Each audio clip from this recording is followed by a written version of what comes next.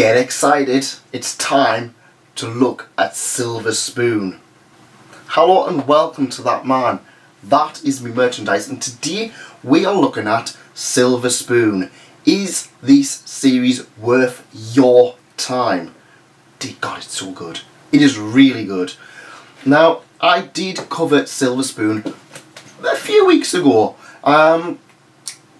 because I read volume 1 and I've now read 4 volumes, which is actually encompassing volume 1 or season 1 of the anime series, which I've just finished watching as well. Yeah, I got a bit addicted to that slightly. But yeah, this is an interesting series and I do want to discuss it more with you guys. So this has been brought to us by Yen Press, written by and artist by, or mangaka by, Hiromu Arakawa. Now, she is the creator of Full Metal Alchemist. In my opinion, this one's better than Full Metal Alchemist. So yeah, we've got quite a decent pedigree going into this series. Now, this series tells us the story of Hachiken, a young man who is a little bit lost in life.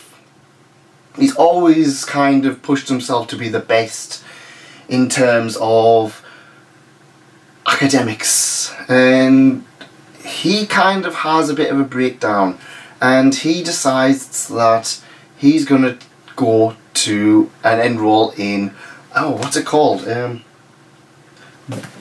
got the Oizo. He's going to enroll in the Oizo Agricultural High School. So he goes to agricultural college, essentially.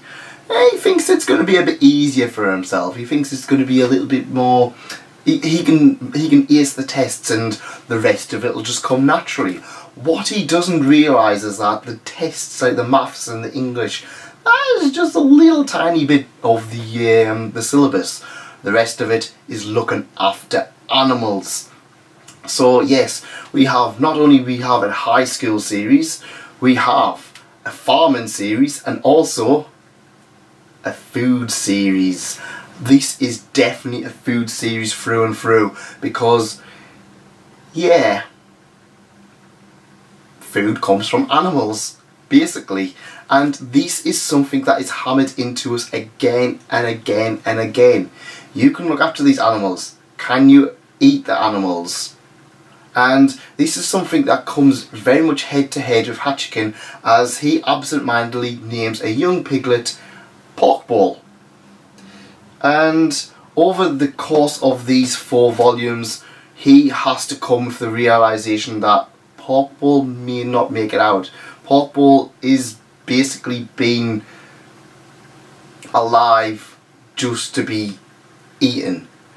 And he ends up bonding with a lot of different people. Now, all of his friends, all of his classmates, they are all farmers through and through. Their families are all farmers, and each of them have different ideals. So we have the young girl, the love interest, and she comes from a family, and she's ultimately expected to take on the role of looking after the farm when the rest of the family get a bit too old.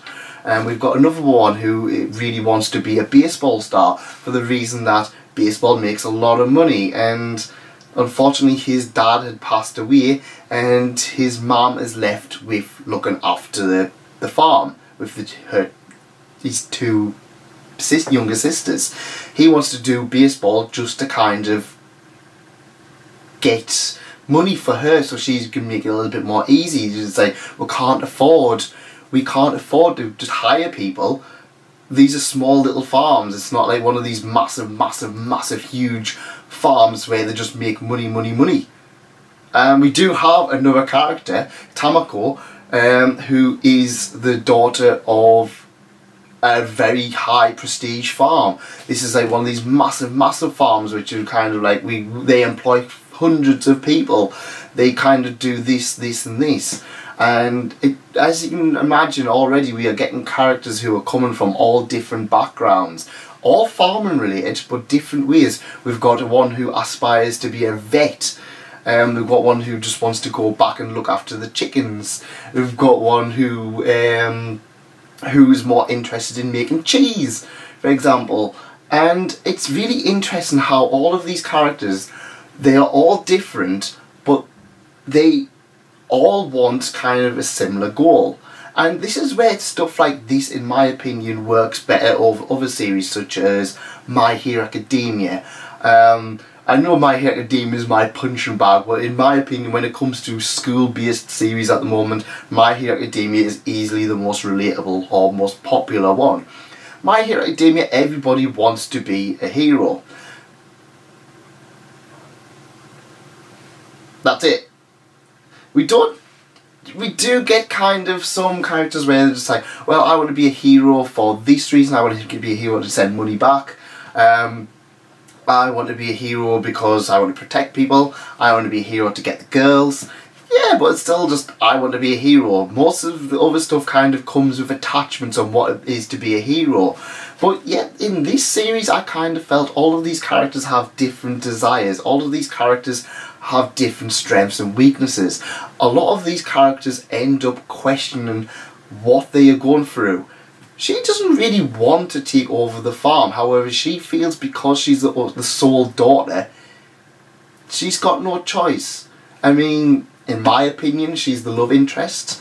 And Hachiken, the main character, is very much, he doesn't have a goal, he doesn't know where he's going in life. He kind of just flunked into this and he's just doing this and running with it.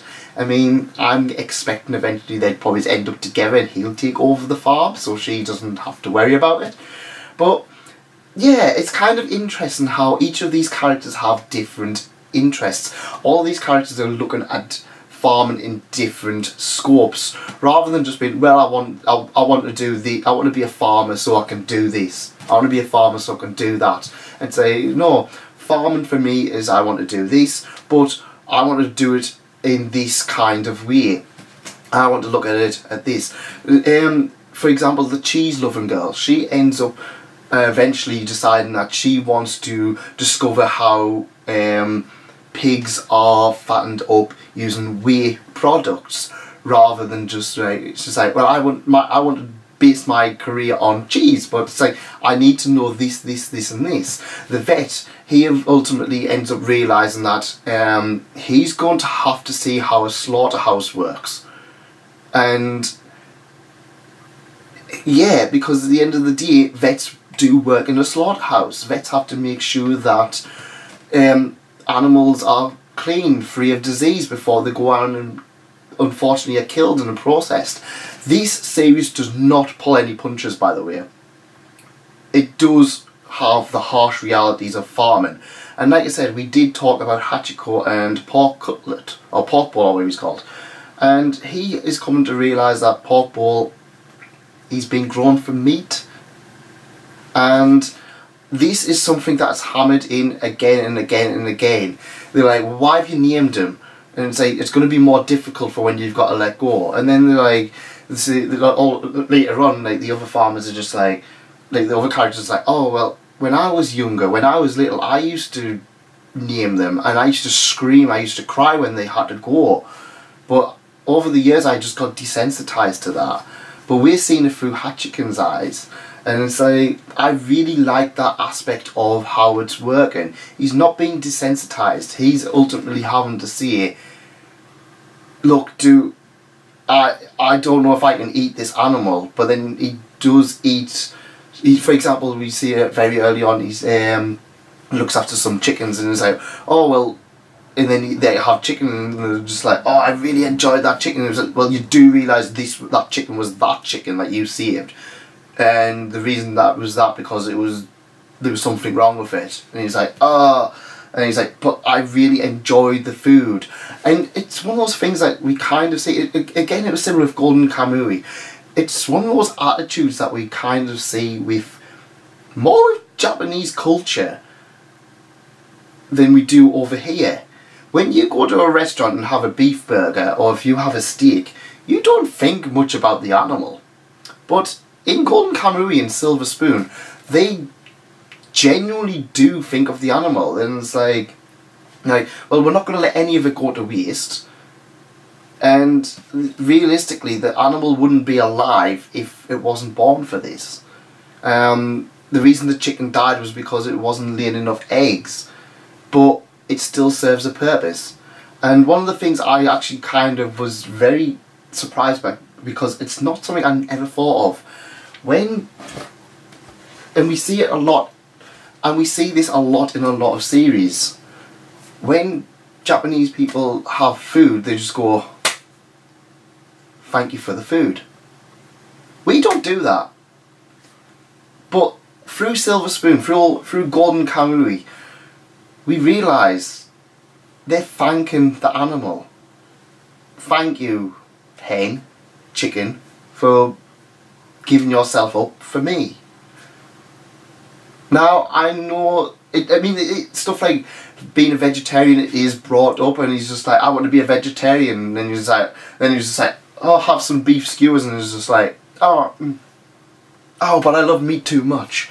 And yeah, it's one of those series, it's like, yeah, it does think about that, but at the end of the day, people's livelihoods would be out of a business if people didn't eat meat. This is not going to be a don't eat meat kind of thing, but if you are eating meat, why not thank the animal? Doesn't take a second, doesn't take a minute. At the end of the day, some animal did give up its life so you could eat. That was its pure thing to be. That was why it was born. That was why it was grown. That was why it was kept alive. So you could enjoy your bacon sandwich. Why not thank it? Give it a little bit of respect. I probably will start and try and do that a little bit more. It's one of those things we don't think about is on a Western culture. We just think, oh, nice steak, or it was a bit gristly. That manager looked at that employee looked at me the wrong way. I'm going to put a 1-star review on the thing. Oh, this was expensive. But yeah. So yeah, Silver Spoon. I would really recommend this one. Honestly, it was a really good read. It's got a lot of slapstick humour in as well, so if you like that kind of thing, I was laughing about it quite a lot. And it does have a lot of emotional moments, especially more so in the anime. Anime was beautifully done. Yeah, there was a little bit of budget here and there, but yeah, I'm definitely going to recommend Silver Spoon as a title for you to pick up if you've never read it so far. So far, I believe there's volumes 1 to 9 out in English. In Japan, there's about 1 to 14, I think. But yeah, there's a lot of stuff in here which is great. There's a lot of stuff in here which is a lot of fun. And in my opinion, I would definitely recommend you check it out. There's a lot of content to it, and you will get a full new respect for animals. You will get more respect for like how people treat animals. And it's a great high school drama series. Like I said, it's a little bit different. The characters do have similar goals, but they all go about it different ways, and each of the characters are set in their own kind of way of doing things. So we are seeing development for all of the characters, and each of the characters are getting good development.